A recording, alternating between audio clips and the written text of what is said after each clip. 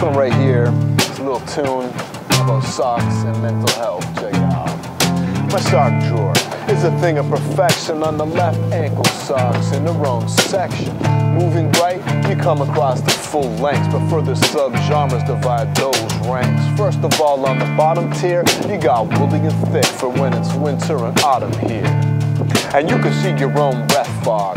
Next to those lies my stash of dress socks. Not many, cause I'm not often dressy. More likely to find me in some sweats and see when that's the case. I got tube socks galore, white, navy, gray, in the proper place in the drawer. Each pair rolled tightly facing in the same direction. Why? Because my sock drawer's a reflection of the chaos in my mind. An inverse relationship, take a look inward. The more crazy it gets, the more externally I crave ordering. You can see it in my sock drawer. It's like my own private Zen garden. Helps me stay cool when life gets alarming, while my feet stay warm at the same time. Meditation for body, soul, and mind. Body, soul, and mind, pun intended, baby. Body, soul, and mind. I said the chaos in my mind is reflected in my sock drawer. Keep my socks neatly stacked in store, because the big bad world I can't control. So instead I keep my socks neatly stacked in rules. That the chaos in my mind reflected in my sock drawer. Keep my socks neatly stacked in store, because the big bad world I can't control. So instead I keep my socks neatly stacked in rules.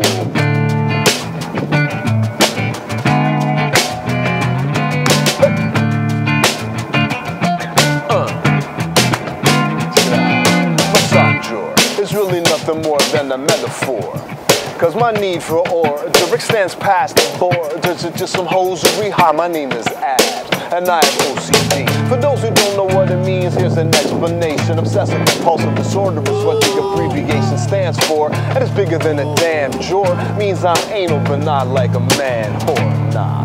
In the sense of being a neat freak, which you can see in these sentences I speak over beats. Nary a wayward syllable, I run a tight ship when I recite. It's like impenetrable. This OCD, both a gift and a curse. No denying it comes in handy when I'm scripting a verse. But on the other hand, when I'm making my bed, it takes me half an hour making mistakes start again. Until I get it looking perfect, then and only then can I start writing these verses. Otherwise, man, I just can't focus knowing that these sheets are in hopeless disarray, leaving my mind in a similar state, no relief, until I get them straightened out to my exact specifications. And don't ask if I've been on medication, cause I have, and it didn't do jack. Man, I have OCD. I just live with the facts that the chaos in my mind is reflected in my sock drawer.